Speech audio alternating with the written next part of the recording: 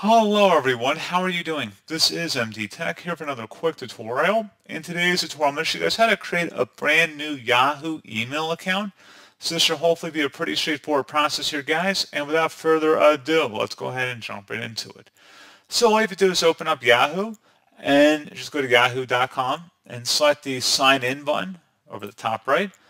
Select where it says create an account. And then at this point, you would fill in your name, email address, password, and date of birth. So just type in whatever information is pertinent to your personal information. You can also create an account using a different email. So if you have a Google account or a different email client, you just go ahead and fill that in by using an existing email address. But it's not quite the same as using a Yahoo account. Please note that once you're done filling this in, you will need to provide a phone number in order to authenticate your account. So once that's done, you will be able to go ahead and create a new Yahoo account.